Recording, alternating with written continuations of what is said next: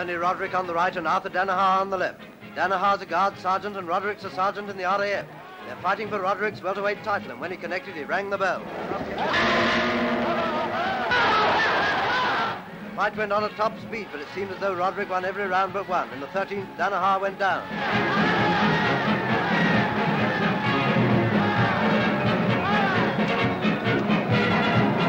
The champion was on top all the way.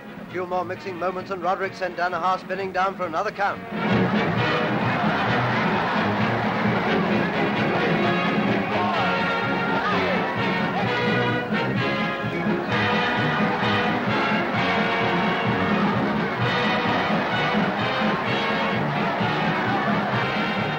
Roderick tore into his opponent and tried all out for a KO, but he had to be content with a verdict on points.